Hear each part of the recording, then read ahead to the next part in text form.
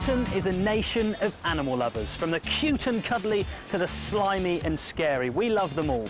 Some of us have a passion for our pets, the animals that become part of the family. But here at the Wildlife Rescue and Ambulance Service, they are wild about wildlife.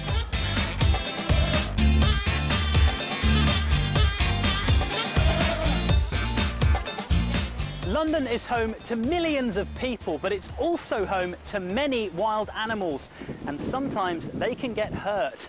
Here at the centre, the staff look after injured or very young animals and then hopefully get them well enough so they can go back into the wild.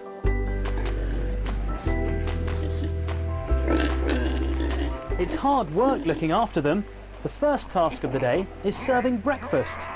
Most of the people who work here are volunteers. None of them are paid. Hello. They help out and provide their time for free, for the love of the animals. Hi, Barry. Hi, Joe. I'm here to help. Great. There's a spare broom there. Great, thank you very much. So tell me about the rescue centre, Barry. Primarily, our work here is to care for sick and injured animals and birds, and where possible, release them back into the wild where they belong. And you're a charity, aren't you? Yes, we are, and obviously we rely upon donations to keep the work going, by people coming and visiting us at the centre and seeing some of our animals, and kind donations from the public. And with this many animals here, there's obviously a lot of work to do. Yes, it's not easy. There is always a lot to do. Well, let's get going. Good idea. Good guy. Loss of natural habitat has led to wildlife and humans living in closer proximity to each other than ever before. When man meets animal, it's the wildlife that often comes off worse. Road traffic accidents, poisoning, and attacks from domestic pets often cause injury. When the animals are first brought in, they often need treatment here at the Animal Hospital. Let's go and visit some of the patients.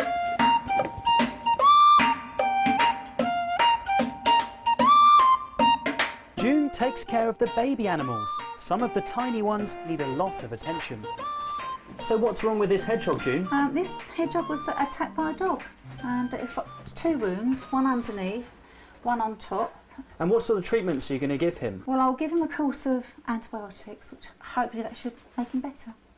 And will he be released into the wild? Not this one, because this one's not going to be fit enough, so this one will stay with me until next year.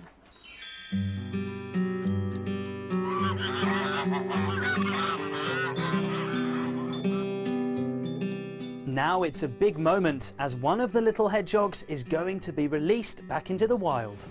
When this little chap arrived, he wasn't strong enough to feed, but now he's well enough to survive in the wild.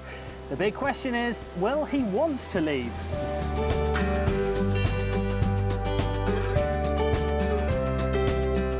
Well, he's not too sure at first, but now he's made it back to where he belongs, in the wild. And it's thanks to this and other rescue centres across Britain that more animals are free to be wild again.